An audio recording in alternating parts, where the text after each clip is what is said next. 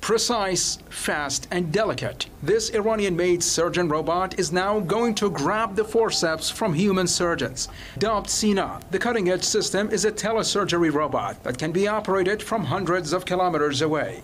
Its developers say the state-of-the-art robosurgeon can carry out a range of operations seamlessly. Actually, this machine is designed to perform all kinds of surgeries in abdominal cavity, pelvic and chest, including general surgeries. Sina has two main subsystems, namely a master robotic console at the surgeon's side and a slave robotic system that's connected to the patient. The two subsystems are linked through a 5G wireless network, which instantly transfers the surgeon's hand movements to these robotic arms. Surgeon robots not only obviate the need for surgeons to be present in the operating room, but they facilitate the process of the operation to a great extent, thanks to better maneuverability and higher precision compared to traditional manual surgeries.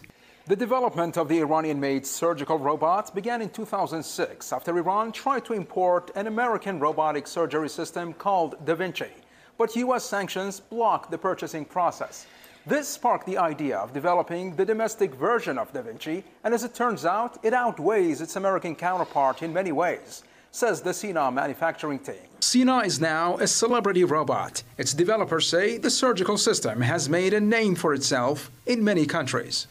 It is started exporting to the Indonesia 2 weeks ago, which for the first time we performed partial hysterectomy on a pig specimen, on a female pig specimen, between two cities of Bandung and Yogyakarta, between two hospitals.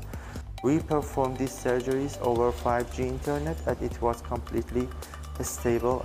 Also, we have some negotiation with Russia to transfer the technology from Iran to Russia. Having suffered crippling economic sanctions imposed by the West, Iran has looked at the bans as a tailwind for development rather than a barrier.